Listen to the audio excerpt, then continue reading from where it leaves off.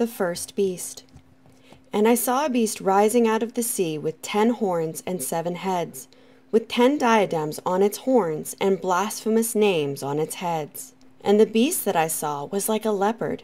Its feet were like a bear's, and its mouth was like a lion's mouth. And to it the dragon gave his powers and his throne and great authority. One of its heads seemed to have a mortal wound, but its mortal wound was healed, and the whole earth marveled as they followed the beast. And they worshipped the dragon, for he had given his authority to the beast. And they worshipped the beast, saying, "Who is like the beast? And who can fight against it?" And the beast was given a mouth, uttering haughty and blasphemous words, and it was allowed to exercise authority for 42 months.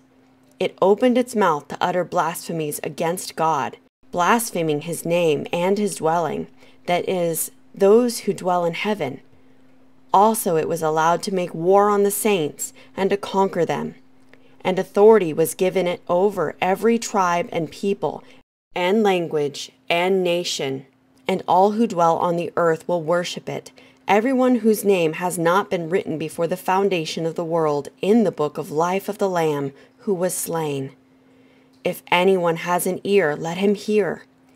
If anyone is to be taken captive, to captivity he goes.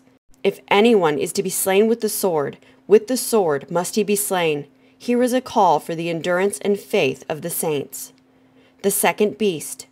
Then I saw another beast rising out of the earth. It had 2 horns like a lamb, and it spoke like a dragon. It exercises all the authority of the first beast in its presence, and makes the earth and its inhabitants worship the first beast, whose mortal wound was healed. It performs great signs, even making fire come down from heaven to earth in front of people.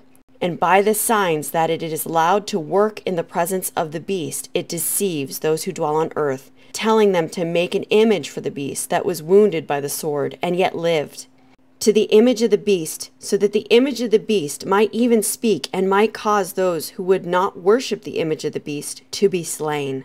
Also it causes all, both small and great, both rich and poor, both free and slave, to be marked on the right hand or the forehead, so that no one can buy or sell unless he has the mark, that is, the name of the beast or the number of its name.